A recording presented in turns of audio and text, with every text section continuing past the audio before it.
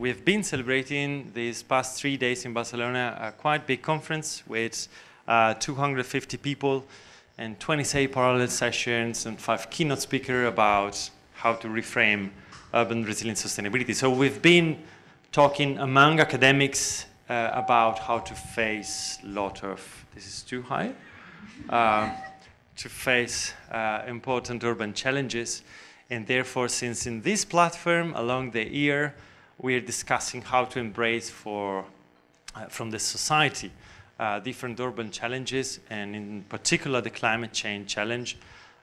We're hosting tonight this double, actually, public talk about social innovation and urban challenges. And so without taking much more time, I would just be proud to announce that today we have here with us Rob Hopkins. He doesn't need introduction, I guess, right? It's a co-founder of both Transition Alternatives and Transition Network. But we have also here Ana Huertas, who is Vice Director of the Spanish Transition Hub and the European Network of Community-Led Initiative on Climate Change and Sustainability, ecology. Rob will start the talk, and then we'll pass the word to Anna, and then we have a conversation and discussion among us. So please welcome Rob.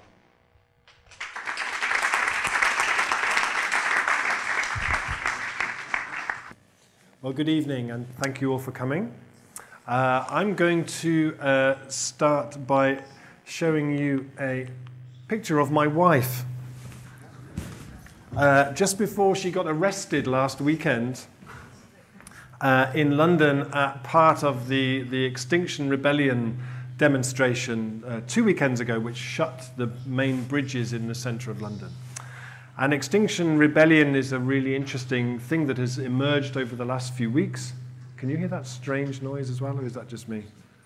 It's the translator. Oh, is it? No, there's a sort of. Anyway, so this was people now who were saying we are now living in a climate emergency. The time that we live in is a climate emergency, and we need to act accordingly. We need to act as though that were the case. So we are seeing there were over 100 people who were arrested that day.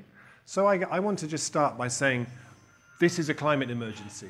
We can no longer pretend that we live in a time where somehow this is something our grandchildren will have to deal with.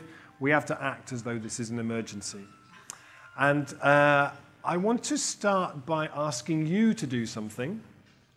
And it's something which involves you making a pair with one other person.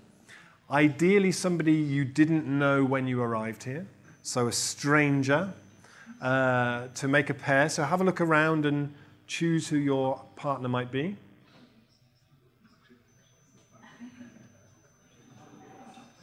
Yeah, everybody happy? You have your partner? So I'm going to show you an object, and it is an object that you see every day, most days. And the invitation is for you to have 1.5 minutes with the other person to try to think of as many alternative uses for that object as you can. They don't have to be sensible. They can be completely ridiculous. You don't have to think, but is this an economically viable product that I could get patented? They can be completely ridiculous, okay? But so you don't write them down, but just keep a tally of the number that you have ideas that you thought of. Okay, so you're just trying to think of as many alternative uses as possible. Is that clear? And then after 1.5 minutes, I will put my hand up, and then we will all be quiet. Okay, is that good? Go.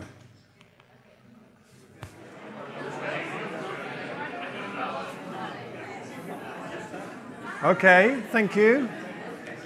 So, could you put your hand up if you thought of more than 5 ideas? Yeah, very good. More than 10? More than 15? Whoa. More than 20? Oh. Okay, thank you. So does anybody have an idea that you thought, I really hope we get an idea to share that brilliant idea with everybody else? Any idea that you were very proud of? We've already patented it. Oh, okay.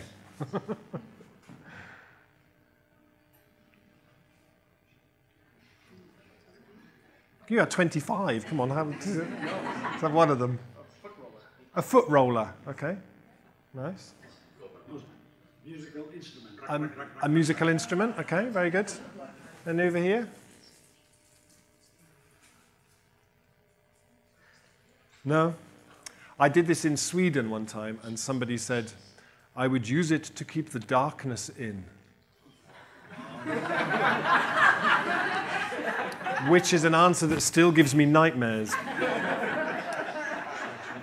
So the reason that I like to start with doing this is that there is something, when I look around and I see you doing this activity, it's like we have invited the imagination to come into the room. There is laughter, your eyes are very bright, you're very engaged with each other and connected. And for me, that feels like the energy that we need if we are to tackle climate change and these big issues. If when the International Governmental Panel on Climate Change say we need to see rapid, urgent and far-reaching changes to all aspects of society, it seems like most people go, oh. But actually, we should be responding like you responded to that. Ah, wow. Ooh, ah, ah, ah, ah. So in the beginning, I want to talk about this idea of imagination, because this is the only graph that I will show you all evening, I promise. And I don't show it particularly for the data. I show it because I'm interested in the story. So at the moment, we are up here, and we are surrounded by stories which tell us that this is absolutely irreplaceable. This is fantastic. This is the best it's ever been. And what we miss is, what we lack is the stories about this place and how fabulous this place could be. How if we were successful in reaching this place, we could have better food, better conversation, better parties, cleaner air. We could swim in the rivers. We could, we never hear those stories. All we hear is these stories. Because it's still entirely possible that we could create cities like this, where we bring the wild and the biodiversity into part of our everyday urban life. We could have cities where full of food being grown and people connecting around food and connected to the seasons. We could live in cities where we build using the materials of our bioregion, and that we thrive and make unique, beautiful spaces in cities without any cars. All of that is completely possible. But we surround ourselves with dystopian visions of the future, and it's going to be awful. But it's not. That's not a given yet. But what we do in the transition movement is to try and bring those futures alive here, now, in the present. To give people a kind of a visceral taste of what that world could be like now, in their neighborhood, in their community. However small or big those projects are, it helps to bring that different version of how the future could be alive in the present. So I'm doing writing a book at the moment about this idea of imagination, which for me is the way I define it. I like the definition that it is the ability to the ability to see things as if they could be otherwise. Which, if there was ever a time in history we need to see things as if they could be otherwise, this is that time. And I was inspired by a researcher in America who did some research where she gathered all of this data from something called the Torrance Test for Creative Thinking, this creativity test. And her conclusion was that imagination and IQ rose together until the mid-1990s, and then IQ kept rising, and imagination went into what she called a steady and persistent decline. And when it was published, it was on the front page of Newsweek. It was a big story. In America, there was a lot of soul searching about, what does this mean for economic growth? What does this mean for Hollywood and Pixar? But I never heard anyone in the climate change, social justice movement say, well, what does this mean for us? Fundamentally, we are trying to help people to imagine a different future. And if people are struggling, then that's a really important piece of research. And this is, a lot of the research takes me to this little piece of the brain, which is called the hippocampus. The hippocampus is like the imagination center in our brain. It's our memory, it's our imagination, other things as well. But in research, we see that when we are very anxious, when we're very stressed, when we have trauma, the hippocampus shrinks, visibly shrinks. and people lose that ability to look at the future in kind of imaginative, hopeful, positive ways. We get stuck in the present, going round and round, which feels very much like what's happening in society now. You know, it feels like we are a society in a mild state of trauma. Certainly, coming from Brexit, Britain, it feels like that. Anyway, every day just gets more and more insane than the previous day. And I think that we kind of tend to shut down and lose that sense of looking at the future. And we hear all the time that all the focus in society tends to be about innovation. We have to innovate. I would argue that actually when your fundamental model is broken and is creating the kind of division and dangers that we see now, actually we need to be focusing on imagination much rather than innovation. And looking at how do we create the conditions in which the hippocampus can actually flourish. And this is a woman called Rosie who lives in Dundee in Scotland. And the question that has been interesting me in this research is, how do you create the conditions where the hippocampus can flourish again? So where we don't feel that sort of stress and anxiety and that sort of negative spiral. She runs a project in Dundee called Art Angel. And Art Angel works with people with mental health issues, anxiety, stress, and they work with art. So they say, when you come through our door, you're not a patient, you're not a client, you're an artist who is preparing work for an exhibition, and we support you with paints and paper and cups of tea and biscuits. And when I spoke to them, they said, fundamentally, we create safety and we create hope. And that thing of creating spaces where people feel safe and people feel hopeful is vital to creating the space, I think, for us to be able to think more imaginatively about the future. One of the things that they do is every year they do an evaluation where they ask their artists to graphically show how being part of the project has changed them.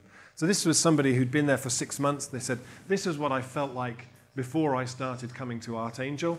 This is what I feel like after 6 months in here, which feels like it is much, much more powerful than any kind of written testimonial or report.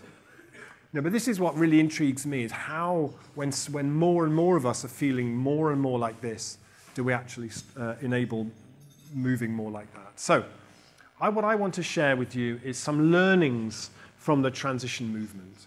We started transition 12 years ago. We think of it as a movement of communities that are reimagining and rebuilding the world. You'll find it in 50 countries now, thousands of places, as a bottom-up kind of an approach that says, we don't wait for anyone's permission, we get started now, here, today, with whoever else around us might be interested. So we recently had our 10th birthday, and we created this as a way of distilling what we've learned. What can we say from an experiment over that time works? So I'm going to pick out some of these and tell you some stories. So keep telling great stories. I think storytelling is such an important part of this.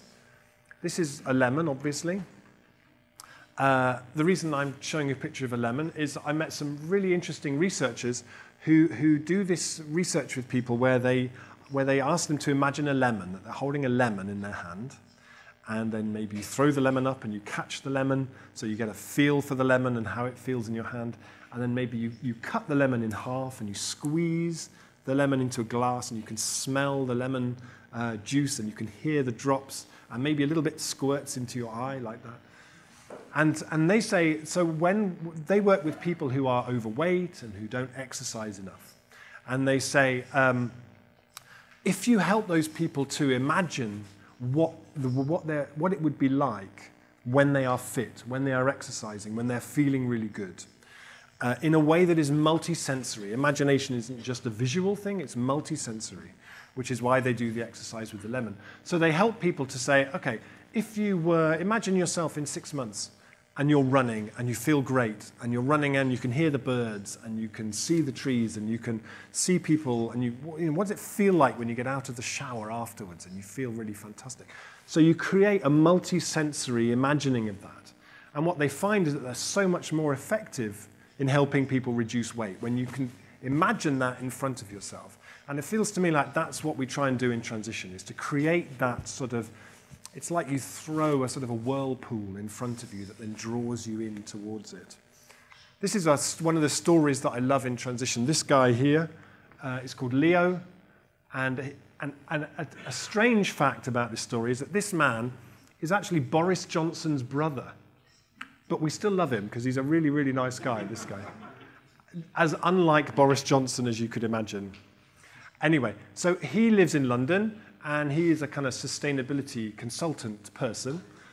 And one day he broke his foot, so he could only move very, very slowly. First time he ever moved slowly in his neighborhood. And he started to see that there were people growing grapes in different parts of his neighborhood. He thought, I never noticed that before. And one day he met this man here, who was from Italy. And he said, I don't know why I asked him, but I said to him, excuse me, do you know how to make wine? And this man said, my friend, the soles of my feet are still purple from the first 29 years of my life. So they created this idea of a project because Leo realized, he read a story in the newspaper in England at the time about a woman who died in her apartment and nobody discovered her for 6 years. And he thought, it generated lots of discussion about loneliness and isolation. And he thought, well, if I died in my house, I don't know anybody on my street. Who would find me? So his idea was, let's make some wine in the street and invite everybody on the street. And this is the event. So everybody came, all the people he didn't know, and together they all made some wine in the street. And actually, this is the following year. This is the first year's worth of wine in the bottles with the labels. I have to tell you, the wine is absolutely disgusting. But that's not the point. The wine is not the point. The point is that it's having the stories about people who find new ways to come together. And in Transition Movement, we could spend all night telling stories, and Ana will tell you some stories from Spain as well about this creating those spaces for people to come together. Seize the opportunities that present themselves. This can feel so much like a time when nothing is possible, that Amazon and the big companies have everything completely under control and we can't do anything, there's no possibilities.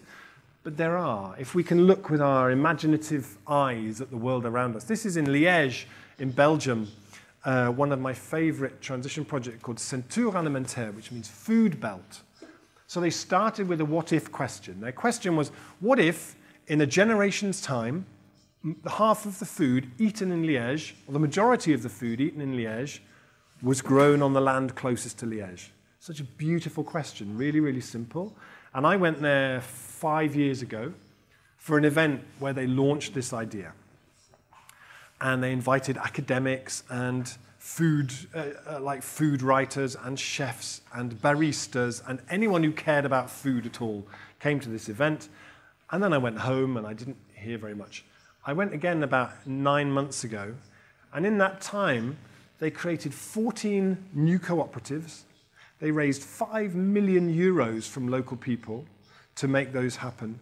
They started 2 vineyards, a brewery, which I had to go and visit. You know, this is the sort of tough sacrifice I make for the transition movement.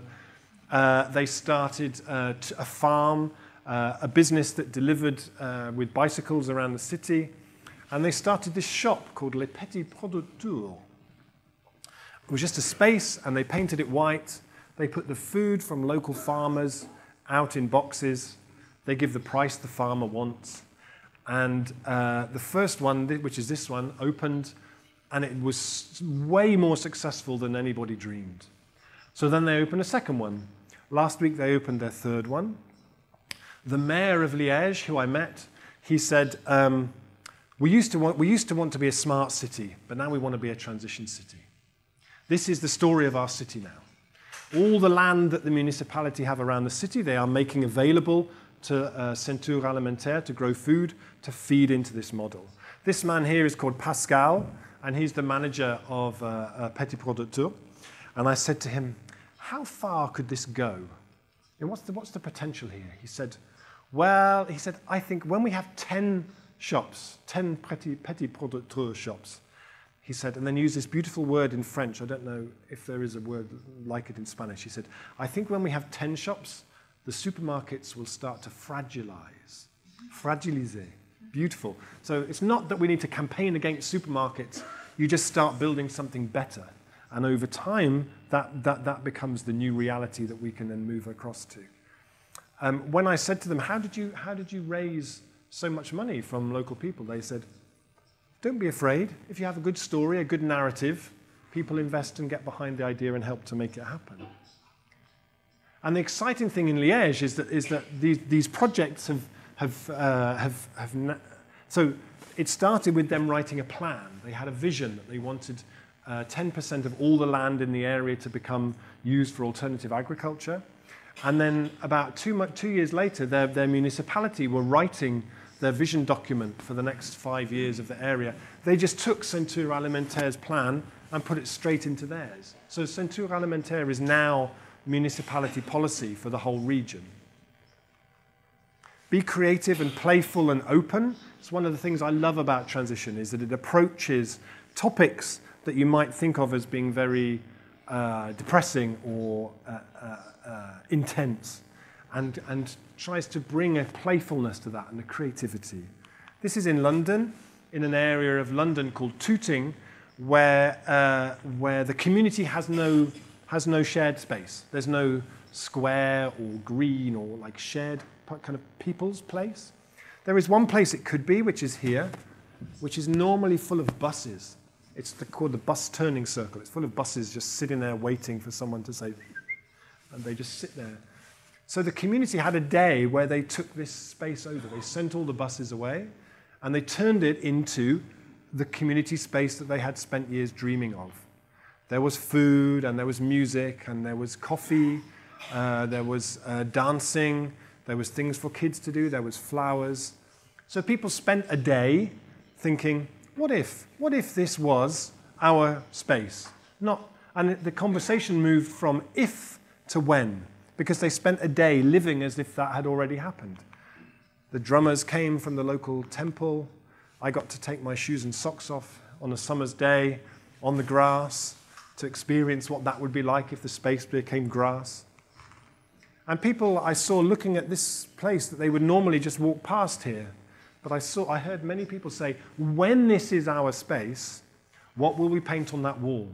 What story will we tell about ourselves on that wall?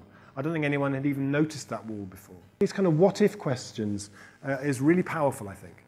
Putting care at the center. I think all too often when we do kind of community activism, we tend to be focused on the target of how do we reduce carbon emissions or whatever. But actually, how do we use that to build care? At a time when our communities are becoming more and more fragmented and isolated.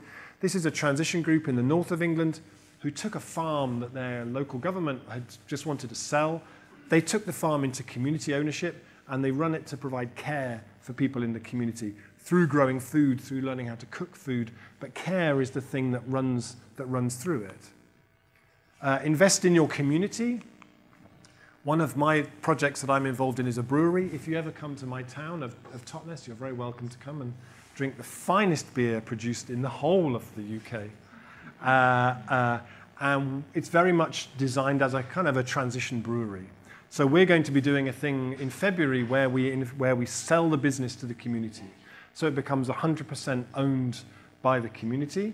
And it's one of the things we see in a lot of transition groups is creating these models where people can, rather than putting their money into a bank, and every day we turn on the news and we see all the terrible things around the world being funded by our banks. Actually, if we can fund in projects, whether it's an energy company or a food business or a shop that we've put the money into, then we start to see the world changing in the way that we want to see. And we can say, oh, I own that brewery. Enabling the community to own things, I think is really important. Another lesson from the transition movement is if we're really serious, transition is very ambitious. We want to change the way the places where we live feed themselves and house themselves and generate their energy. And that requires us owning assets, whether it's land or buildings or whatever.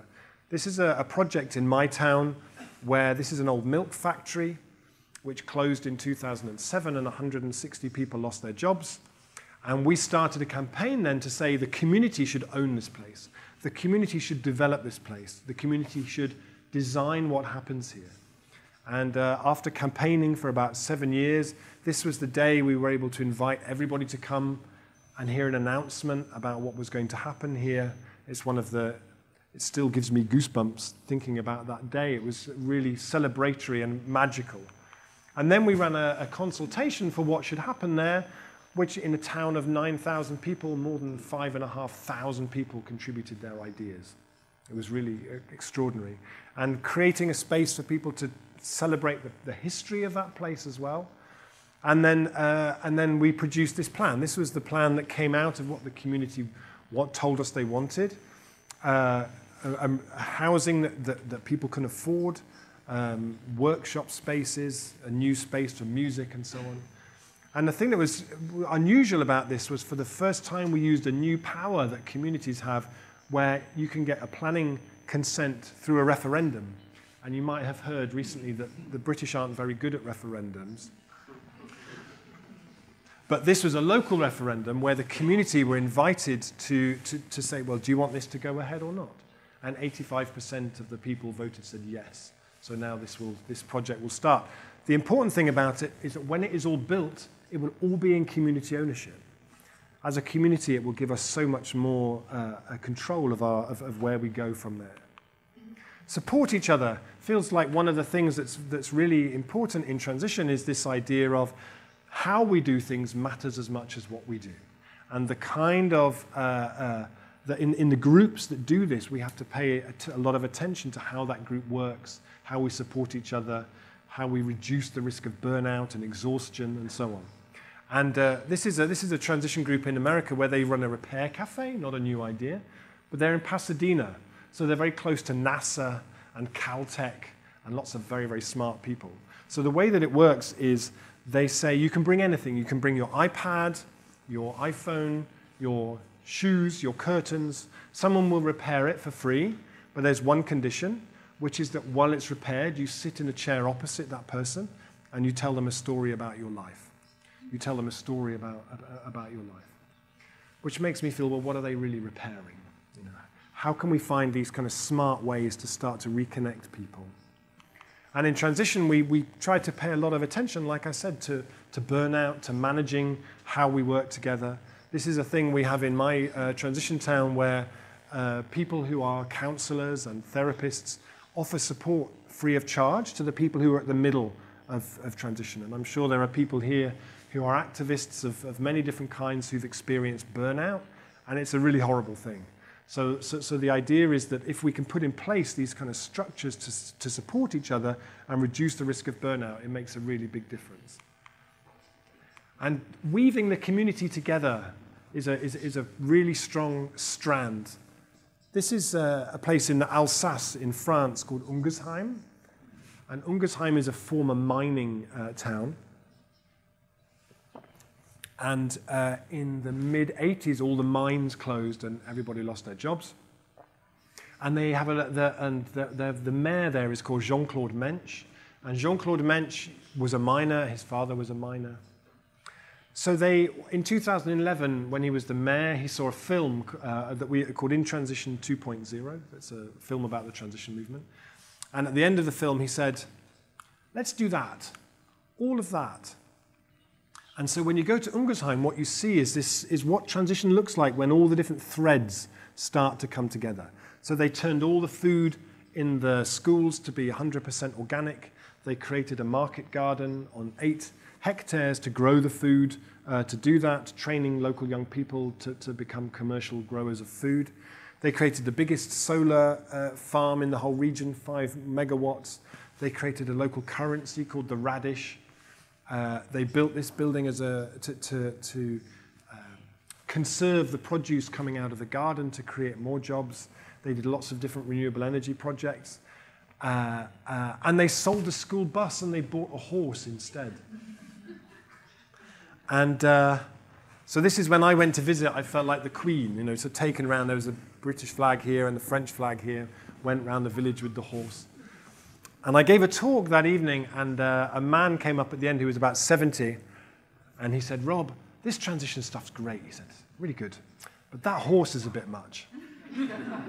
I said, what do you mean? What's wrong with the horse? He said, well, the horse feels like we're going backwards.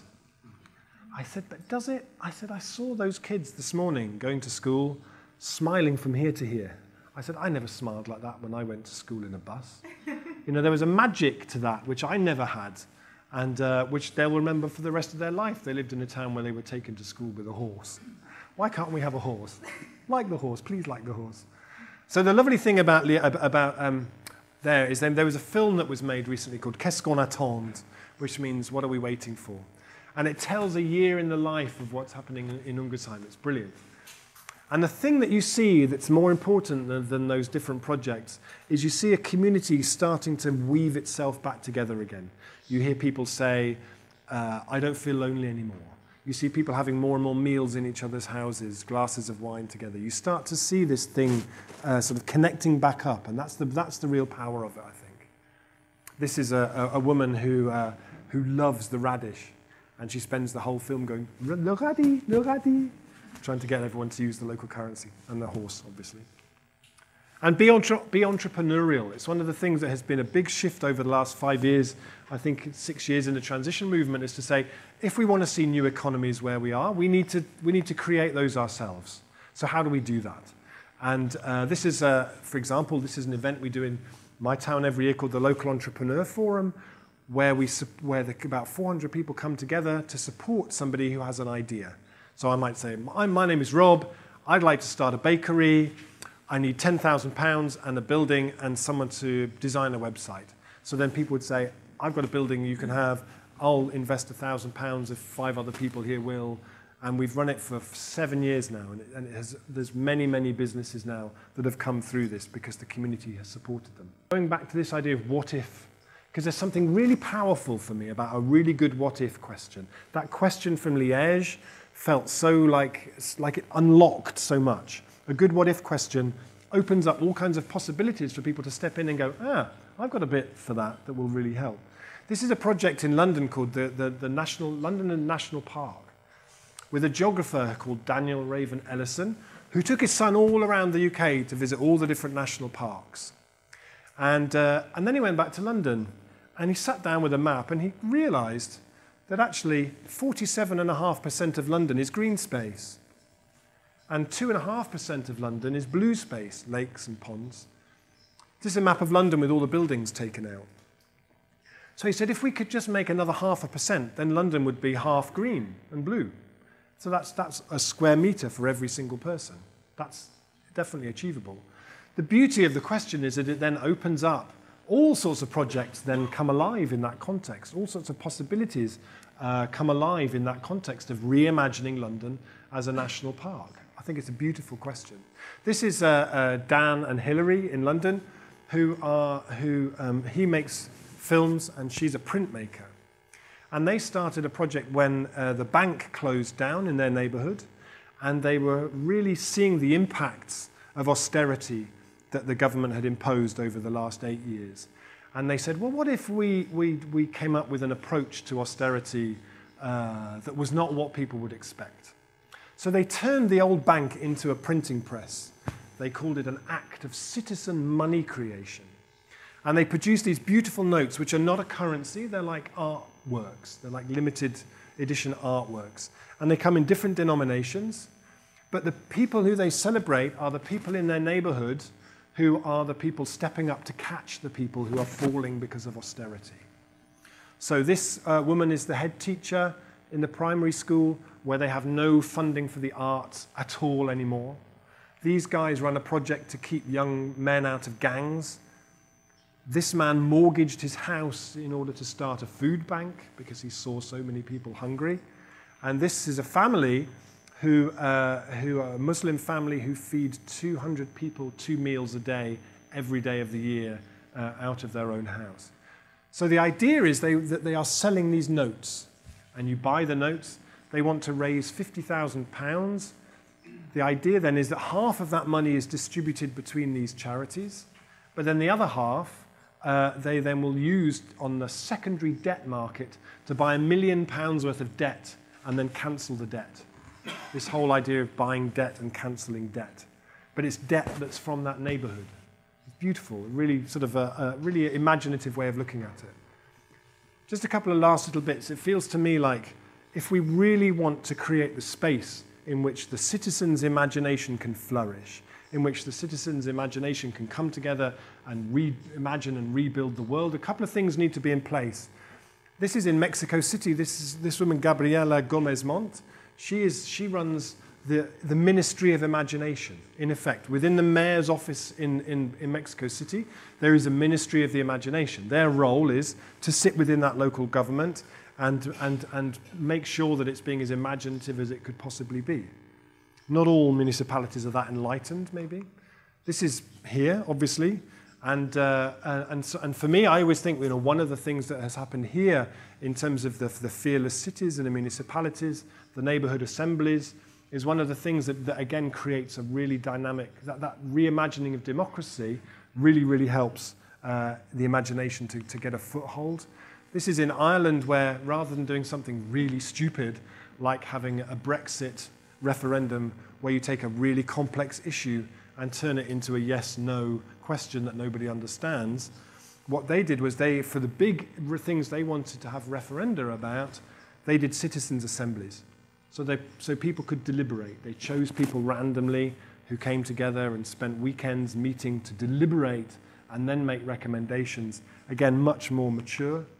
This is Caliacuno from Jackson in Mississippi, where they've taken a whole approach there which is about what if, bottom-up, what-if questions, using a different economic model which says we need to create cooperatives and find ways to connect the economy up in different ways.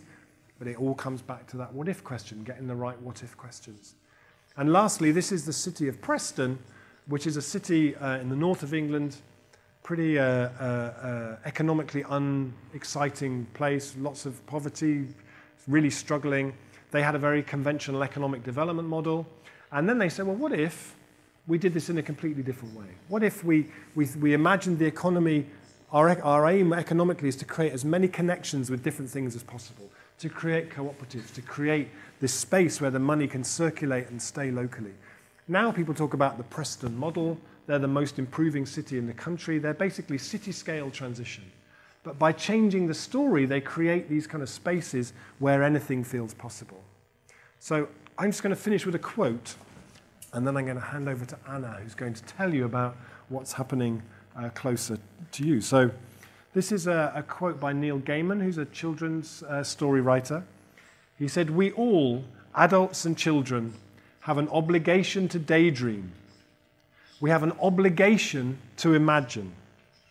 It is easy to pretend that no one can change anything, that we are in a world in which society is huge and the individual is less than nothing, an atom in a wall, a grain of rice in a rice field.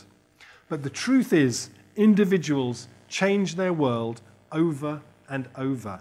Individuals make the future, and they do it by imagining that things can be different." So thank you very much.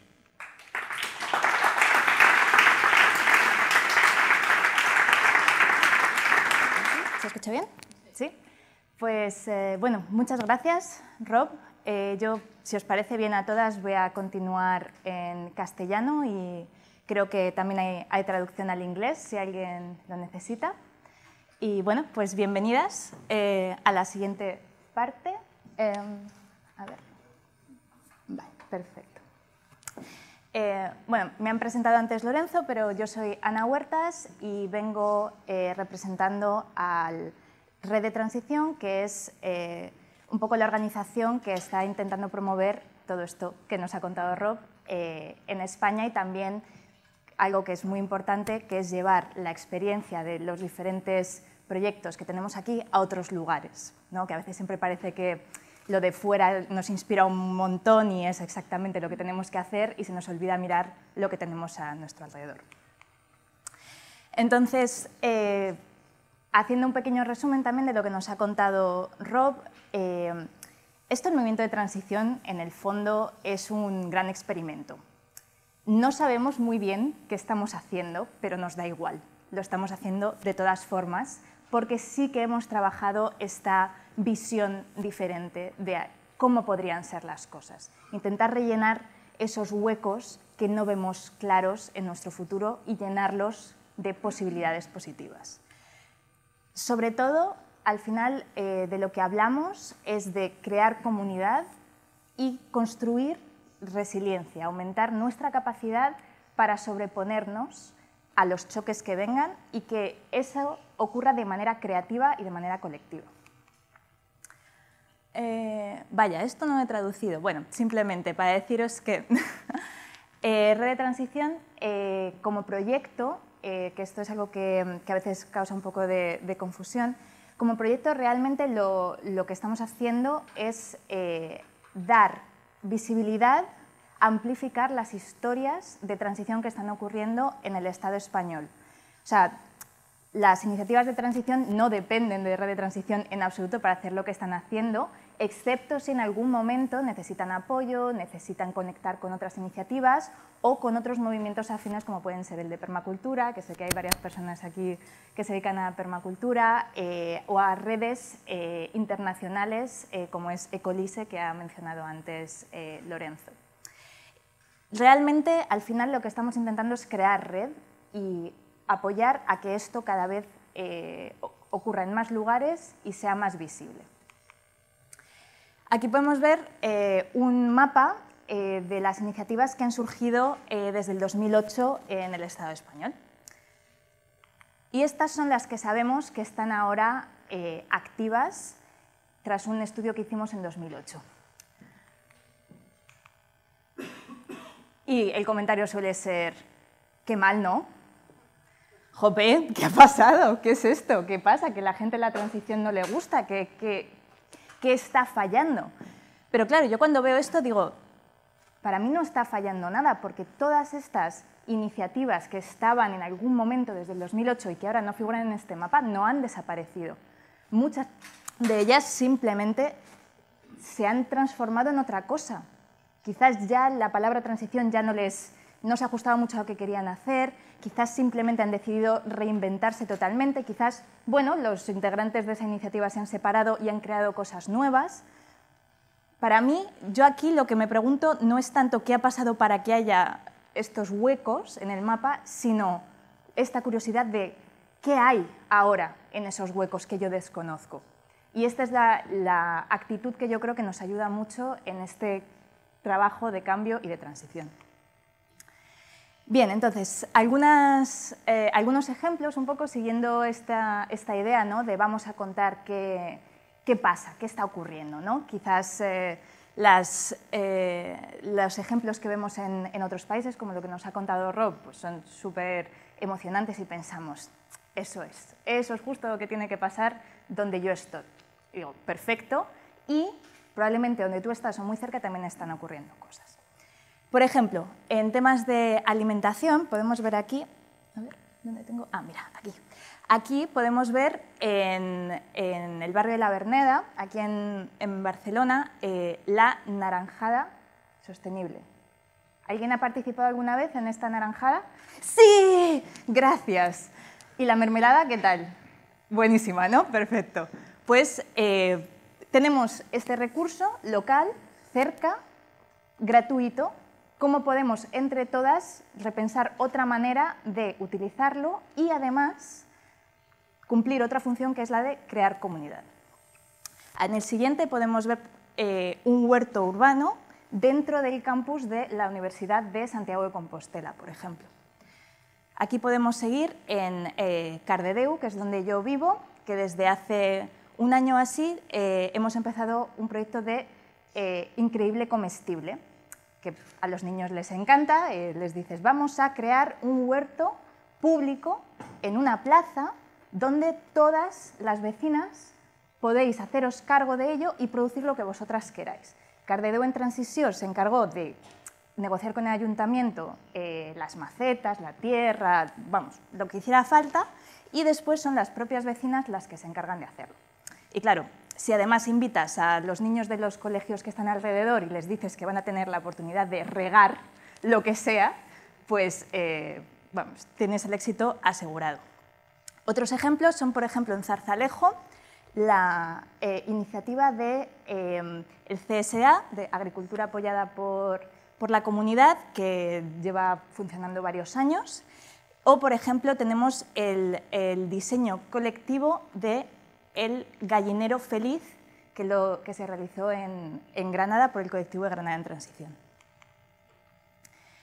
Retomando un poco también el tema de la economía, quizás algunas conocéis este mapa de la web Vivir sin Empleo, que básicamente nos muestra los lugares donde hay redes de intercambio, redes de colaboración a nivel económico, que, por supuesto, durante los primeros años de la crisis económica europea aumentó muchísimo, pero esto no ha decaído. Es más, seguramente una versión actualizada de hoy mostrará incluso más iniciativas todavía.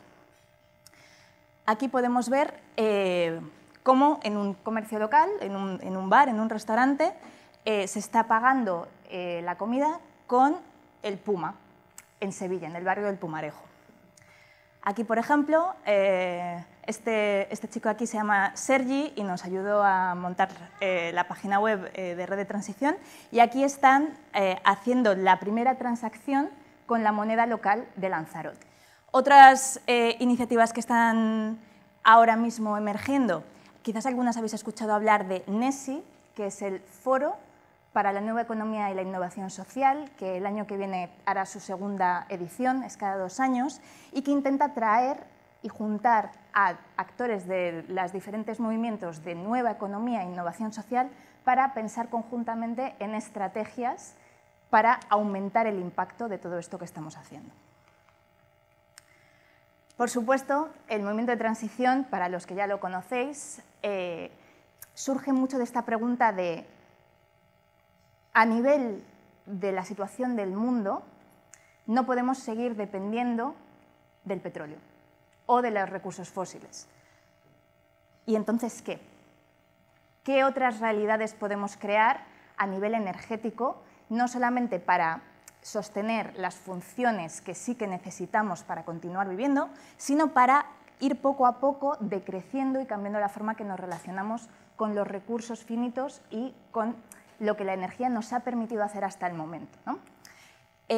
Un ejemplo que me encanta es el de, por ejemplo, el bicicine, que se hizo en Biocultura, en Barcelona, que consistía en la visualización de un documental, pero el documental solamente se vería siempre y cuando hubiera 1 o 2 personas pedaleando.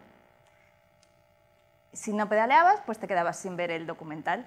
¿Qué quería decir esto? Claro, a la hora de darnos cuenta de la energía que hace falta para algo tan sencillo y que damos por sentado como es ver un vídeo, que ahora todos lo vemos en el móvil o podemos ir al cine sin ningún problema, si el día de mañana no tuviéramos acceso a eso, ¿cómo nos impactaría en nuestra vida? Luego, por ejemplo, tenemos el parking de bicis en... No me acuerdo, ¿dónde era esto, Juan? ¿Te acuerdas? En Zarzalejo también, para potenciar el uso de la bicicleta y también para compartir coches. Y luego tenemos, por ejemplo, los planes de energía participativos, que están también muy inspirados en los planes de descenso energético, que están surgiendo en muchos lugares de toda España. Una de las cosas en las que más hace hincapié el movimiento de transición es en el cambio cultural. Y cuando digo cambio cultural, no me refiero solamente a vamos a hablar de cosas de las que no se hablan tanto en los medios de comunicación o en las conversaciones, por llamarlas de alguna manera, convencionales que solemos tener. Estamos hablando de crear espacios donde lo extraordinario pueda ocurrir. O sea, crear espacios donde lo que traigamos y lo que nos llevemos realmente marque una diferencia. Y tanto dentro de las iniciativas de transición como desde Red de Transición promovemos muchísimo el dar y ofrecer espacios de formación, de intercambio de conocimientos, como por ejemplo aquí. De hecho, algunas de las que estáis aquí aparecéis en esta foto, un curso sobre cómo iniciar la transición. Tenemos por aquí, por ejemplo, en Cardedeu, las meriendas de transición, que sirven muchísimo para tanto atraer a personas que a lo mejor pues no estarían tan interesadas en este tipo de temas, pero oye, si hay una merienda con gente que a lo mejor conoce del barrio y además te van a hablar de temas que te pueden interesar, pues mira, te acercas sin ningún compromiso y al final lo que creas es un espacio donde se juntan personas y empiezan a crearse conexiones que de otra manera nunca habrían sido posibles. Tenemos por aquí, por ejemplo, un grupo de estudiantes de Catalunya que fueron a visitar Totnes. Y aquí les explicaban pues de diferentes maneras pues cosas relacionadas con la transición, con el cambio sistémico, etc. Y este tipo de intercambios, pues evidentemente cuando viajamos a otro país son muy evidentes, pero muchas veces no hay que irse tan lejos. Otra de las cosas en las que ponemos mucho hincapié desde Red de Transición y una de las razones por las cuales al final existimos, ¿no?, es para, como decía antes, ayudar a crear red. Una de las maneras que más nos gusta, porque al final es una celebración y si no nos pasamos bien haciendo esto, pues no vamos a llegar muy lejos, es con los encuentros de transición, que ha habido varios a lo largo de los últimos 5 o 6 años. Algunos han sido encuentros abiertos, pues con varios cientos de personas en Zarzalejo, en Mijas, en Granada, este último grande que fue en Galicia. Y luego también hemos hecho encuentros más pequeños con representantes de iniciativas de transición para hablar no solamente de transición en general, sino también para pensar mejor en cómo nos articulamos entre las diferentes iniciativas, qué necesitamos, dónde podemos encontrar apoyo y cómo avanzar. Y la verdad es que yo ya me había enamorado del movimiento de transición antes, gracias a un curso, pero fue durante el encuentro de Mijas que ya dije, vale, ya está, no lo puedo negar, ya esto es lo mío porque hay gente maravillosa y encima el trabajo que están haciendo para mí tiene todo el sentido. Y la última pata de todo este trabajo, ¿no?, de intentar responder a ese y cómo podrían ser las cosas si fueran de otra manera, es el trabajo a escala municipal. En estos últimos años, quizás, sobre todo en el mundo anglosajón, se hablaba mucho de la palabra grassroots, ¿no?, del trabajo de base, el trabajo social, el trabajo que a veces se llama de abajo arriba, ¿no?, que es el que hacemos desde el activismo, desde la transición, etc. Y esto se pone en contraposición con el trabajo top-down, de arriba abajo, que es el que solemos asignar a las administraciones públicas. Entonces, nosotros nos hicimos la pregunta, desde el movimiento de transición, ¿qué pasaría si creásemos un espacio donde esto de arriba abajo y de abajo arriba ya no tuviese sentido? Se disolviese totalmente porque traeríamos a los diferentes actores de todos estos movimientos, de todas estas organizaciones, y empezaríamos a hablar desde otro lugar. Empezaríamos a crear relaciones de colaboración mucho más horizontales, mucho más abiertas y mucho más capaces de crear lo inesperado. Para nosotros, esta pregunta respondía directamente a esta idea que se habla en el pensamiento sistémico, que tiene que ver con cómo cambiamos el paradigma, cómo cambiamos la forma en la que estamos diseñando los espacios donde se toman decisiones, donde actuamos, donde creamos relaciones. Y para nosotros, desde el movimiento de transición, en particular desde Red de Transición, habíamos identificado que después de hablar con muchísimas iniciativas y de preguntarles, pero ¿cuál es vuestro mayor reto? Nos decían, el ayuntamiento. Es que el ayuntamiento, es que no hay manera, es que o bien nos ponen piedras en el camino o pasan de nosotros, es que no hay manera. Y sabemos que si trabajáramos con ellos, muchísimas más cosas serían posibles. Entonces, no estamos diciendo que se vengan con nosotros, que se vengan aquí a la merienda de transición, ni que se unan a la iniciativa, ni nada, pero por lo menos que nos dejen hacer, incluso que nos animen un poco, que nos den visibilidad. Y para nosotros, esta preocupación se tradujo en vamos a ver cómo podemos hacer esto, cómo podemos hacer que este tipo de relaciones de poder, porque al final estamos hablando de relaciones de poder entre ciertos actores y otros, cómo podemos transformarlas. Por ello, en 2016, desde Red de Transición hicimos un pequeño estudio en 3 municipios, en Carcaboso, en Orendain y en Argelaguer, para ver cómo esto estaba ocurriendo. En estos municipios, esta relación de colaboración real, o sea, colaboración no como a veces ocurre, que es que el ayuntamiento pregunta y bueno, ya veremos si hacemos caso o no, y las iniciativas dicen, bueno, el ayuntamiento no nos va a hacer caso, pero bueno, le pedimos permiso. Aquí estamos hablando de lugares donde el ayuntamiento estaba activamente involucrado en el trabajo de transición, entendido de manera amplia. Aunque no se autodenominaran de transición, estaban colaborando con todas estas iniciativas. Efectivamente, era posible, que ya estaba ocurriendo, que aquí estábamos simplemente en tres ayuntamientos pequeños, pero que seguramente, si preguntábamos más allá, encontraríamos muchísimos más ejemplos. Y efectivamente, cuando nos pusimos a investigar, encontramos que solamente a través de las redes internacionales de transición, o sea, a través de iniciativas y de otras redes como Red de Transición, encontramos más de 70 municipios en todo el mundo donde esto ya estaba ocurriendo. Y esto fue en un mes. Probablemente si hubiéramos hecho la investigación durante más tiempo hubiéramos podido encontrar muchísimos más ejemplos. Y esa información nos llevó a diseñar el proyecto Municipios en Transición, Municipalities in Transition, que lo que intenta es crear este espacio diferente donde lo que sea que decidamos hacer ocurra con las personas a las cuales les va a afectar. Por ello utilizamos la sociocracia como modelo de gobernanza, donde intentamos entender qué es lo que está pasando realmente en nuestro lugar, en nuestro pueblo, en nuestro municipio, porque hay muchas veces que nuestra percepción está sesgada, pero es normal, porque si pensamos en todas las noticias falsas que hay a nuestro alrededor, en todos los juicios de valor que hacemos totalmente contra diferentes colectivos, etc., a veces nos nublan, nos impiden entender realmente qué es lo que está pasando y por ende limitan mucho en cómo podemos responder.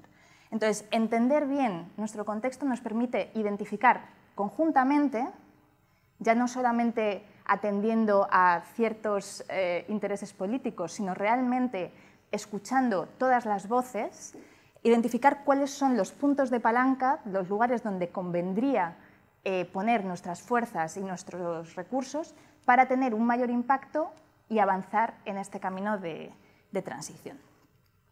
Y todo ello, porque claro, esto suena muy bien, pero ¿cómo empiezas tú a crear esto? ¿Cómo empiezas a analizarlo? ¿Cómo empiezas a tener estas conversaciones? Y si la gente no quiere venir. Bueno, para nosotras una de las herramientas que claramente teníamos que desarrollar era un marco común de acción, que no es un mapa. No te dice estás en A y para llegar a B sigue estos pasos.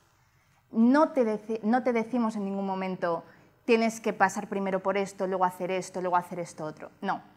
El marco común lo que ofrece es una serie de posibilidades para que cada municipio, cada iniciativa las mueva y las combine como mejor le parezcan. Y si hay algo que quieren hacer que no está dentro de lo que proponemos, está perfecto.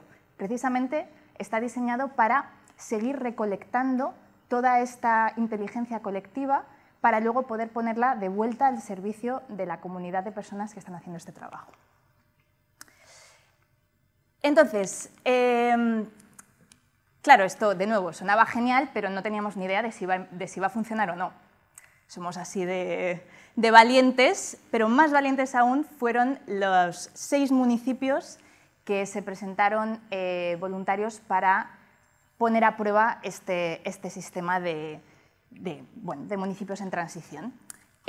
Como podéis ver, uno de ellos está en España, es la región de la Garrocha, que es un caso muy particular porque no es un municipio, son 21 municipios que ya tienen una historia de colaboración entre ellos.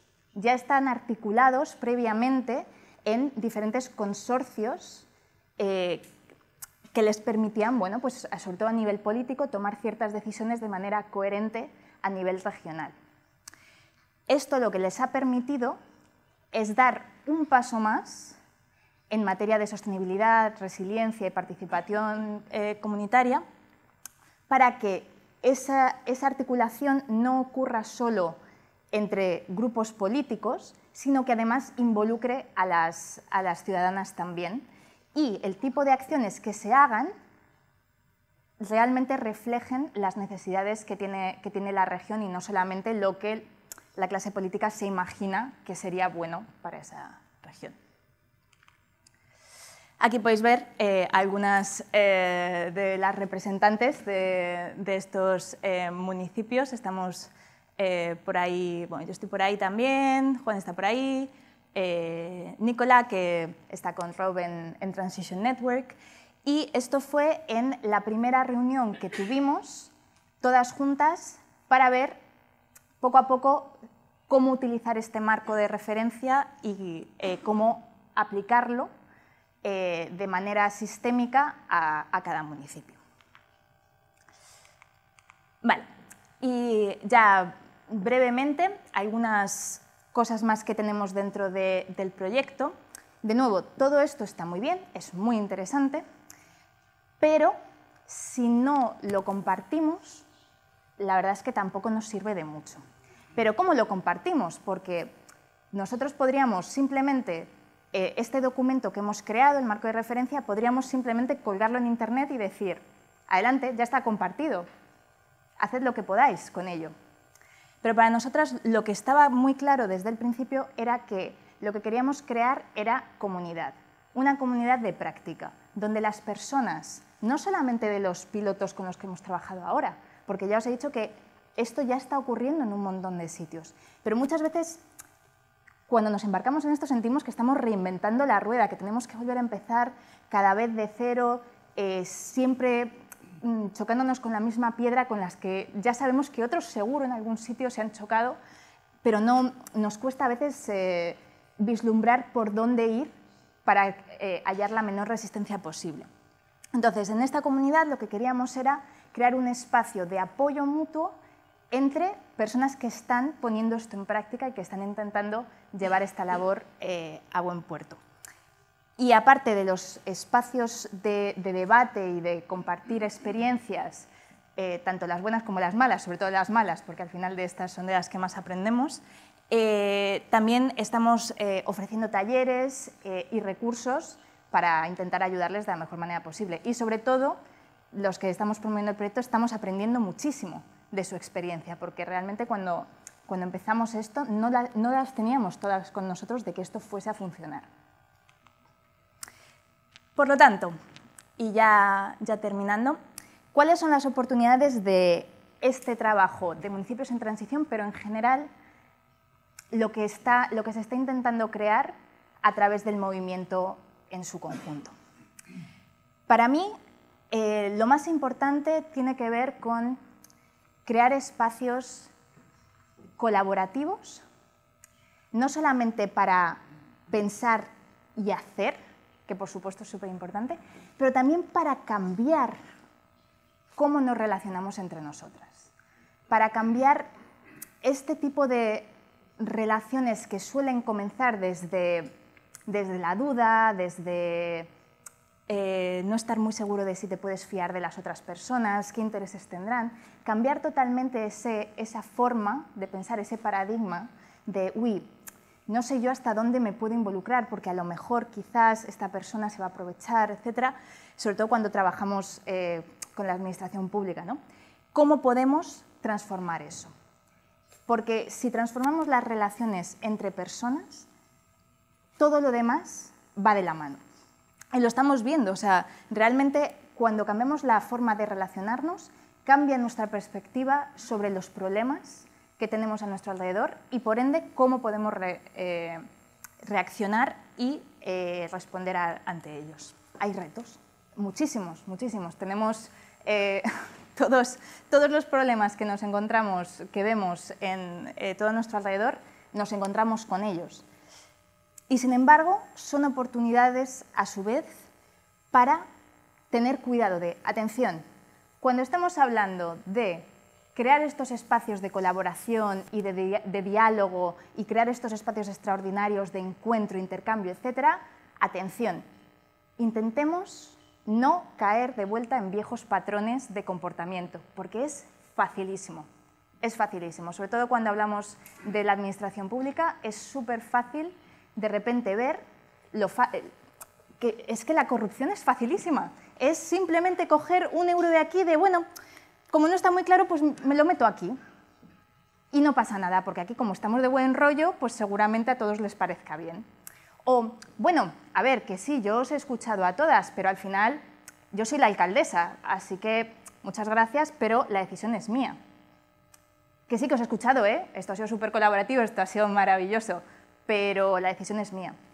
Y esto, incluso con muchísimas ganas de hacer las cosas de manera diferente, son pequeñas cosas, pequeños patrones que tenemos que estar al tanto cuando hacemos este trabajo para pues, prevenirlos y decir, bueno, está ocurriendo esto, vamos a intentar cambiarlo. Otro gran reto, que lo veo en general en el movimiento de transición, lo veo aquí en esta sala y lo veo en todo el trabajo activista a menudo cuando hablamos de estos temas de sostenibilidad, etcétera, es el cómo incluir a grupos en riesgo de exclusión. No tengo una respuesta, es algo que estamos todavía trabajando, pero para mí es una gran tarea pendiente, no solo aquí, sino en muchísimos otros lugares. Y finalmente, ¿puede todo esto que os he estado contando ocurrir en mi municipio? Sí, de hecho seguro ya hay muchísimo ocurriendo. Quizás no tanto desde el ayuntamiento en sí, pero a nivel local, a nivel de iniciativas sociales, seguro.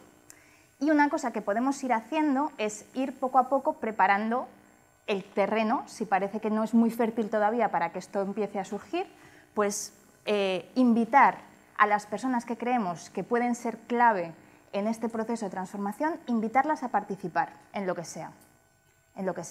Puede ser, si les gusta más la parte esta de municipios en transición porque puede ser más atractiva, pues a participar en la comunidad de práctica, o si no sabéis muy bien por dónde empezar, pues podéis escribirnos a Red de Transición o a las iniciativas de transición que hay a vuestro alrededor y seguro que tenemos un montón de ideas y si no las tenemos nosotros, estamos más que dispuestas a escuchar las vuestras. Y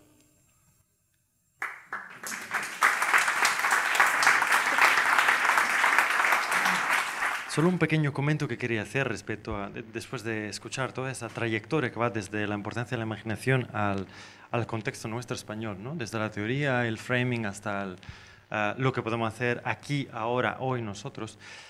Me pareció muy interesante y muy relevante, Rob, la diferencia, no había caído, pero la diferencia enorme, aunque muy sutil, entre ese potencial que tiene la imaginación, de la creatividad y la innovación, ¿no? Porque normalmente la gente piensa a innovar, estamos acostumbrados a innovar, a ver la innovación, que hay que innovar, la innovación soluciona, pero pensándolo somos un poco passive innovative, ¿no? Estamos acostumbrados a recibir la innovación, a recibir una nueva app que cambia la manera de relacionarse, a tener una innovación que cambia el tipo de relación entre nosotros en redes.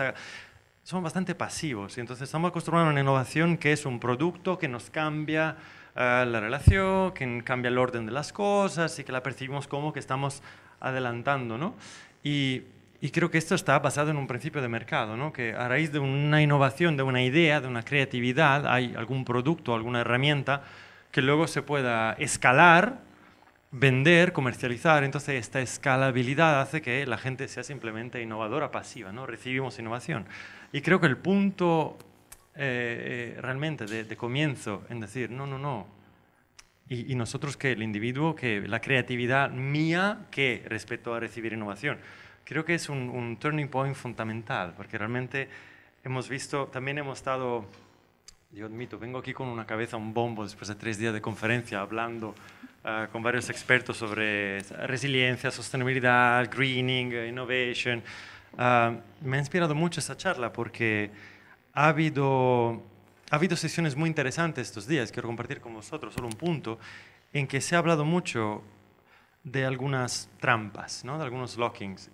Una de estas, por ejemplo, que me vino a la cabeza escuchando vuestra charla, ha sido el alejamiento de la naturaleza sobre todo mirado en los niños, en los adolescentes, ¿no? Que deriva por, pues, indirectamente innovación, desde estar conectado constantemente a pantallas.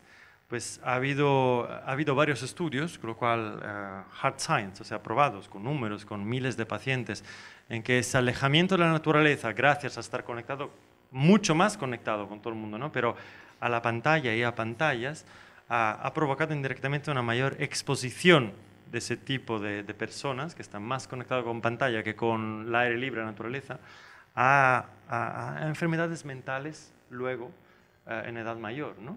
Y esa es una relación que también me vino a la cabeza cuando escuchaba ese potencial de innovar, de pensar en yo y qué puedo crear, qué puedo hacer respecto a recibir innovación y a ver hacia dónde me lleva. Porque hemos visto que hay mucha innovación hoy en día que nos ha llevado hacia menos contacto con la naturaleza. Mucha innovación que nos ha llegado a ser más individualista, ¿no? Con lo cual creo, dos puntos que me han inspirado mucho y creo que es importante debatir, es realmente esa capacidad positiva de no ver la innovación pasiva, sino de dar ese enabling, ¿no? Power a la persona, de ver, he leído, me ha hecho mucha gracia, resilience, hemos hablado mucho de resilience estos días, que si es la capacidad de bouncing back, bouncing forward, había aquí un flyer, resilience, bouncing back capacities, ¿no? Esa relación entre innovación y capacidad, y de retomar la capacidad, ¿no? Dar la capacidad al individuo y cómo eso se controla hacia dónde va esa capacidad con la comunidad. Esa cosa que habéis comentado mucho de que la comunidad es garantía de que mi innovación no se va a vender y me aprovecho yo y a ver dónde vamos, sino que entre todos capitalizamos esa, ¿no? Imaginación de cara a algo que todo queremos, lo cual me pareció muy importante ese compartir y la pregunta que tengo y que quería abrir el debate también es, creo que compartimos la importancia de la imaginación y de ese tipo de innovación activa y relacionada con el green, con la sostenibilidad, con el verde, con el compartir. A la vez, yo no he tenido ni tiempo de leer el prospecto esta noche de la charla que venía. Me siento que no tengo tiempo y no tenemos tiempo, creo. ¿Cómo creamos hoy en día, cómo enganchamos a la gente a la transición en una sociedad en que yo creo mucha persona se siente que no tiene el tiempo para crear estos espacios? Tú, Ana, comentabas estos espacios creativos, estos espacios de engagement. ¿Cómo lo hacemos? I think it's really interesting you picked up on the imagination innovation thing, because that's one of the things that really interested me. So there was a guy recently in New York who searched through all of the jobs that were advertised online at that time and what qualities were they looking for. And 960 jobs wanted someone who was innovative and only 6 wanted somebody who was imaginative. You know, the imagination is something which is a bit naughty and a bit cheeky and unpredictable, and that's not really what neoliberal economics likes. It quite likes creativity, because you can build an industry around creativity. You know, many governments come to power, they're saying, here is our national innovation strategy. Every government has a national innovation strategy. They never have a national imagination strategy. And the way I like to think about it is the difference between innovation and imagination is pizza. So pizza, you don't need to really, pizza works. Pizza fundamentally, the fundamental model of pizza works. You know, so you can innovate with pizza. You can try new toppings and different things with the crust. You know, but the basic model of pizza works really well. So you can innovate. You don't need to really reimagine pizza, because pizza is great. I think everybody will agree. You know, but actually, when you have an economic system which has eradicated 60% of the life we share this planet with in the last 50 years and has created a climate catastrophe, you don't really innovate with that anymore. That's broken, and you have to reimagine something. And so for me, it's been really interesting to look at then, you know, the things you mentioned in terms of, why is it that our imagination is not as strong as it could be? Because if climate change is one thing, it is the greatest failure of imagination in the history of our species. If there are, future generations, assuming there are many of them, will say, really? You couldn't figure that out? It wasn't that difficult. It just took a little bit of imagination. Really? You couldn't figure out a way to do climate change? So for me, I've been really interested in looking at, why is it that our imaginations have been shrinking? And I think it ties into what you say about nature. We spend less and less time in nature. Our children spend less and less time playing in that kind of creative, free way. You know, our kids increasingly start to compile their CV from the age of 4. You know, we live in a time where the impact of this sort of digital smartphone, always on kind of an experiment that has really just been the last 20 years, when you really get into the research about what that's doing to our ability to concentrate, our attention span, our ability to do anything for any period of time without thinking, oh, I must just check my Twitter, is having all sorts of impacts on our imagination. So for me, it feels like we are living in a time when we're in a kind of perfect storm of things that are weakening and reducing our imagination. And so, coming to your question, there's something really, we have to really recognize that. You know, it's not, we can't just sort of imagine that everybody around us should all be out there being as imaginative as they can, because actually they are under this sort of assault on their imagination. You know, so, you know, where is there time for imagination at work? Actually, at work, we're ticking the boxes and doing the target. Where is there room for imagination in school? Very, very little. Where is the imagination for time at home? Well, that time when we could be daydreaming and staring out of the window and reading novels, we fill with Facebook. And we scroll down and we scroll down and down and down without any impact of actually that stuff that just scrolls past. All of that is having an impact on us and on our sense of anxiety and stress. And I think that many of the people that you're talking about are in a state of trauma. And so part of it is that if we really want to enable people to step up and get involved in transition and bring their imagination to this, we have to create those kind of spaces where we can do that, which is a lot about, like I said with Art Angel, is about creating spaces where people feel safe, people feel supported, and their imagination is invited. You know, when we live in a time when there are less and less spaces for imagination, we have to create those spaces in the places where we live. And we have to bring the play back, and we have to bring the safety back, and we have to bring the nature connection back, and we have to bring the digital free dreaming spaces back, and that's what we can do through transition. Quizás una cosa que añadiría,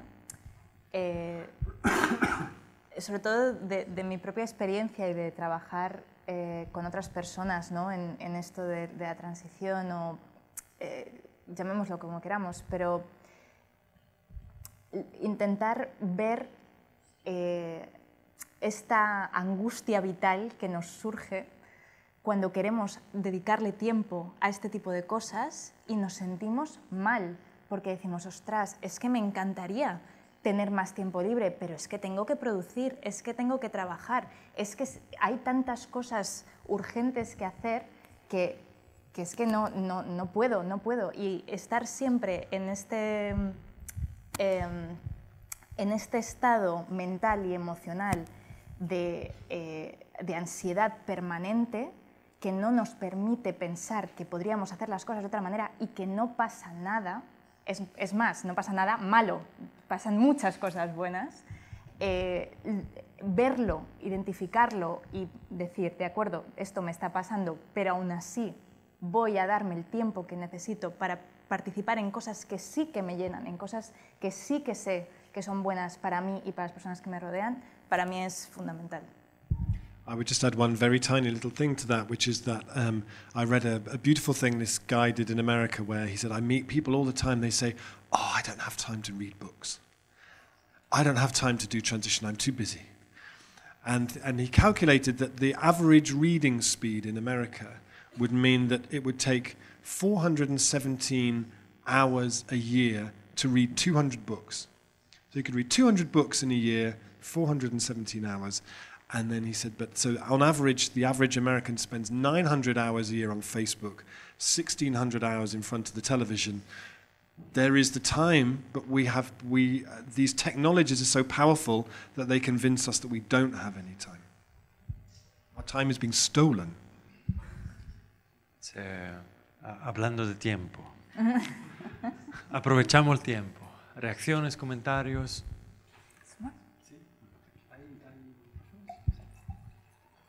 Sí, aquí delante.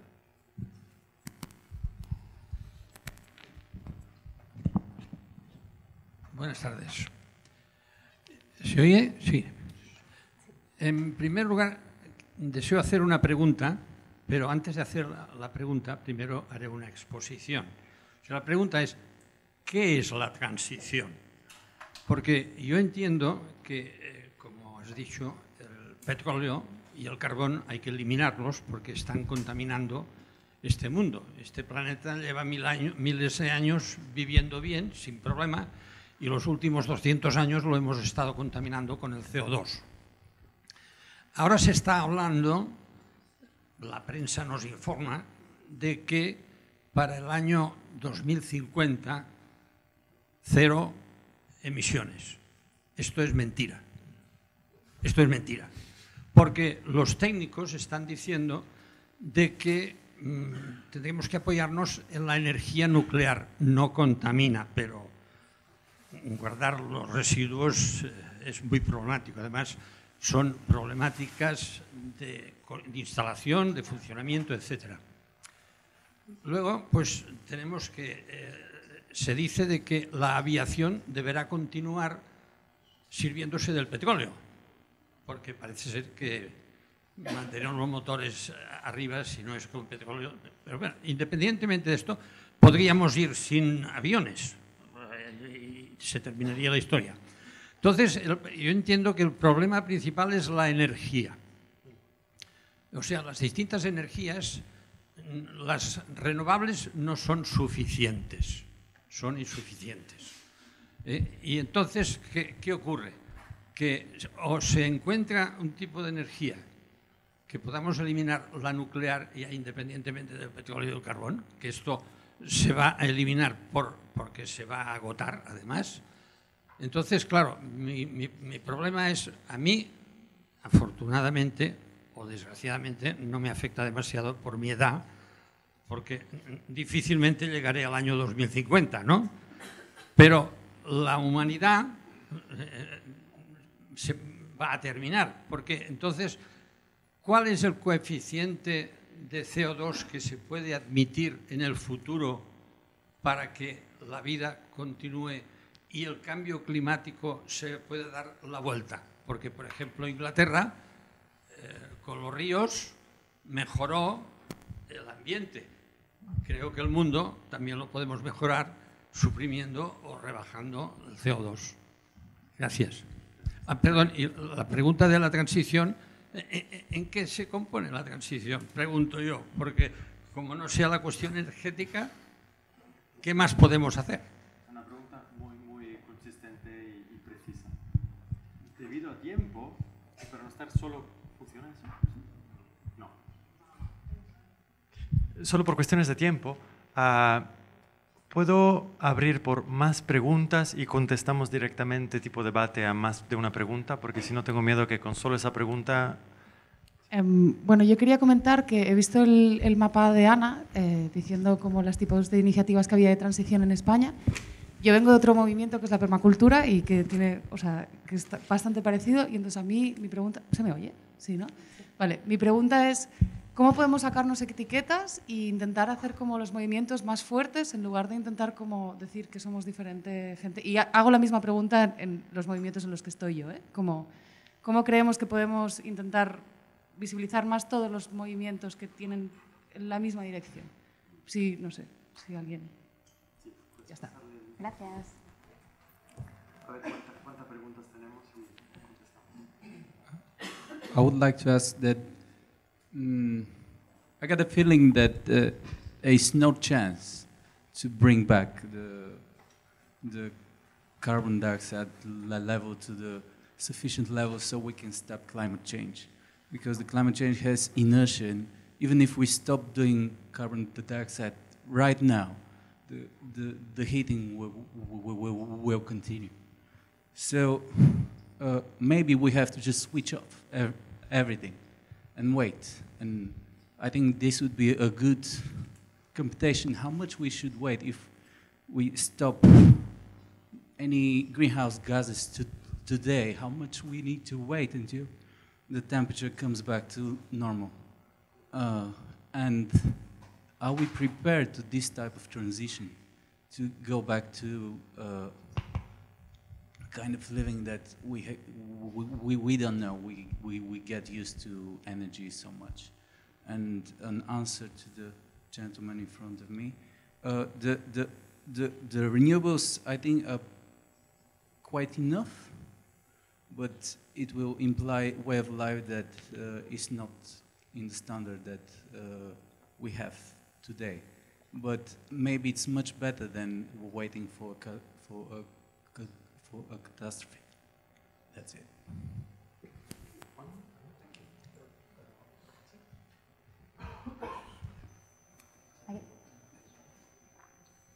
Muchas gracias por la charla, me ha gustado mucho. Siempre un placer escucharos. Una pregunta breve. La situación del mundo no es la misma que hace 12, 13 años, cuando se inició el experimento ecosocial del movimiento de transición. Me ha gustado mucho ver cómo empezabas, Rob, con esa imagen de Extinction Rebellion y de tu esposa, que fue una de las detenidas allí. Entonces yo creo que más allá de la etiqueta, que una de las compañeras habla de la permacultura, más allá de la palabra que utilicemos, estamos en un punto de inflexión muy grande. Entonces me gustaría que me dierais un poco vuestra impresión respecto a cómo el movimiento de transición y la transición en sentido amplio, incluyendo muchos de estos otros movimientos, ¿cómo creéis que va a evolucionar o qué pasos creéis que se deben de dar? Porque la situación realmente ahora mismo es crítica y bueno, pues nos damos cuenta de que estamos llegando muy, muy, muy tarde. Entonces, un poco que si podéis compartir sobre esto. Esta es la misma pregunta que ha hecho el señor a la fin. ¿Más preguntas? Si no, pasamos a las respuestas y... ¿No? Vale. Okay, thank you. So the scale of the challenge that we have in terms of energy is that from a climate change perspective, if we are to have a chance to stay below 1.5 degrees, which is really the only target worth having, that we need to be cutting 10% every year. 9 or 10% is what the scientists are saying. And I would disagree that renewables aren't enough. I think renewables have moved so quickly. And but can renewable energy sustain the kind of economic growth-based world where we all have a new iPhone every 2 years and where we can all go on holiday to Thailand or go to New York for the weekend? Absolutely not. And and so for me, there's something about, and also a world where we can send stuff all around the world and we're trading stuff and sending physical things around the world. You know, for me, the starting inquiry with transition was that we fundamentally need to relocalize and bring things closer to home. And you know, it doesn't make any sense every year the UK exports the same amount of potatoes to Germany as it imports from Germany and exports the same amount of gingerbread to Germany as it imports from Germany. Let's just email each other the recipes and keep it and stop that from happening.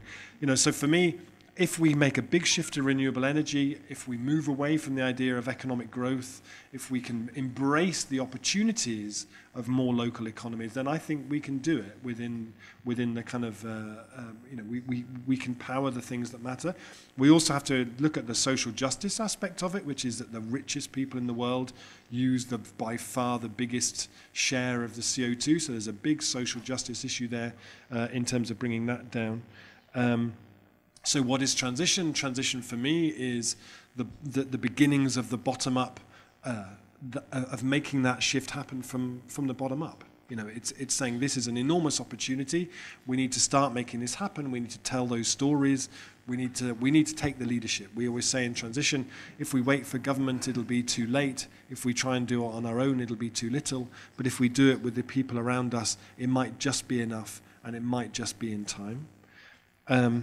In terms of the movements, I absolutely agree with you. You know, there are many movements, and in many places they work very, very closely together. So permaculture, transition, eco-village movement, the local urban agriculture movements, the renewable energy movements, all of those things are all part of the same puzzle. The names are completely irrelevant.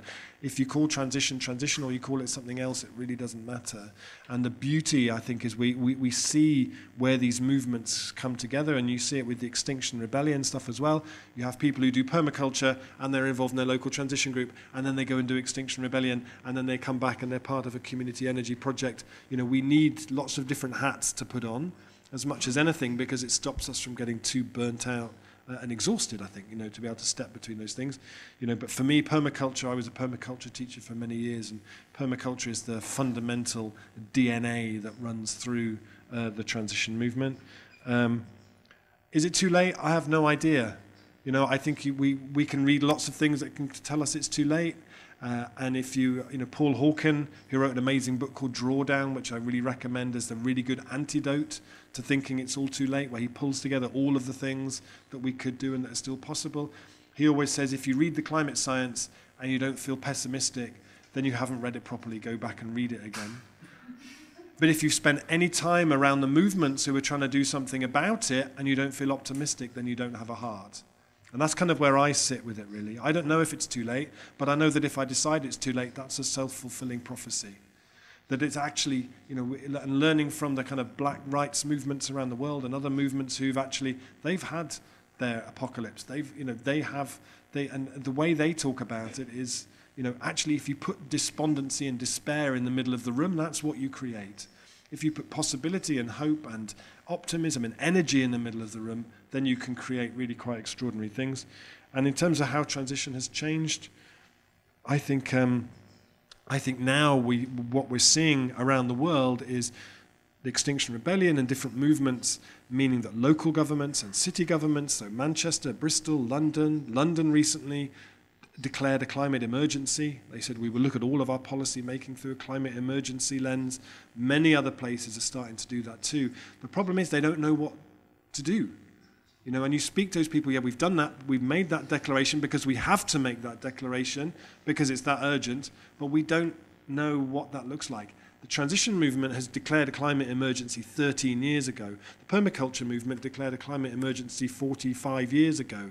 You know, there are learnings in those movements that are absolutely the learnings that are needed to be done now. So for me, the big work of the next 2 or 3 years, and municipalities in transition does it beautifully as well, is to disseminate those learnings.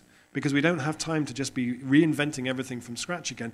The transition movement has like hundreds of thousands of people around the world who've been trying this stuff out and have learned what works, what doesn't work. You know, we need to be getting that stuff out because that's where our opportunity to do this comes from, I think.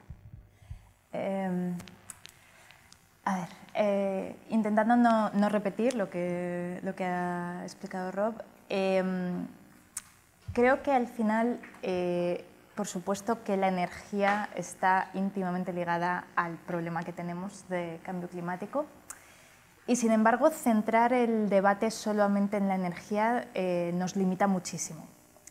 Porque realmente la razón por la cual la energía está en la base de casi todo lo que ocurre a nuestro alrededor es por lo que nos permite hacer, por lo que en nuestro imaginario colectivo hemos asociado a tener esa energía, igual que a tener dinero, ¿no? O sea, yo solamente puedo hacer este proyecto si tengo dinero, o solamente voy a tener libertad para realizarme como ser humano si tengo a mi disposición un avión, un coche, un iPad, lo que sea. Entonces, para mí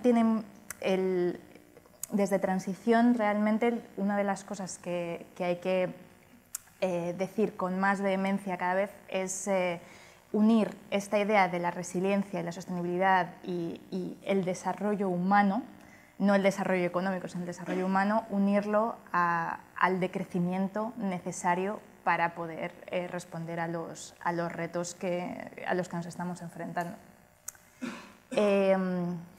Claudia, tu pregunta de las etiquetas. Para mí las etiquetas no son un problema. Para mí el problema es el qué gafas te pones cuando hablas de etiquetas, ¿no? ¿Por qué tiene que haber una gran diferencia entre permacultura, transición, lo que sea? Existe una diferencia a nivel de en qué nos enfocamos o cómo trabajamos pero la etiqueta nos permite hacer más o está creando, en nuestra manera de ver a las demás, está creando enemigas o posible competencia o está creando disidencia o está creando conflicto, ¿no? Entonces, para mí, cuando hablamos de la gran transición, yo creo que lo más sabio al final es intentar vernos que todas estamos trabajando para lo mismo, cada una a nuestra manera. Y verlo así realmente es lo que muchas veces me ha permitido en diálogos donde las personas decían, bueno, pero es que al final la transición es permacultura urbana. ¿Qué más me da? ¿Qué más da? Si al final lo que importa es para qué lo estamos haciendo y con quién estamos trabajando y de qué manera. Y para mí, con eso ya la pregunta de las etiquetas se disuelve. Espero haberte respondido. La pregunta de si es demasiado tarde, pues la verdad es que no sé si puedo añadir mucho a lo que, a lo que ha dicho Rob. Creo que tenemos mucho que trabajar todavía a nivel emocional. Y creo que esto es algo que cuando hablamos de todos estos temas grandes, ¿no? De emisiones de CO2 y cambio climático y lucha de clases, son temas muy grandes, son temas que llevamos arrastrando cientos o incluso miles de años y que nos han afectado y nos siguen afectando a un nivel muy, muy profundo. Entonces, ¿es demasiado tarde? No lo sé, pero desde luego lo que he sentido cuando he escuchado esta pregunta ha sido: quizás no hay que responder a esta pregunta, quizás lo que tenemos que hacer es sentarnos en un círculo y crear un espacio seguro para explicar y exponer sin que nadie nos juzgue que hemos perdido toda nuestra esperanza y que lo vemos todo súper negro. Y que está bien, porque a lo mejor mañana, con un poco de ayuda, con un poco de inspiración, ya no lo ves todo tan negro. Entonces, gracias por traerlo. ¿Y cómo va a evolucionar el movimiento? Es una pregunta que está muy en el centro ahora mismo del movimiento, porque el cómo se había articulado al principio, que es lo que os decía cuando os enseñaba el mapa, ¿no? Iniciativas de transición y redes nacionales o regionales, y luego está esta organización que se llama Transition Network, que es un poco como el lugar donde todas estas ideas tan creativas se originan y luego salen y la gente las toma y las recrea, las reinventa y las hace mejores.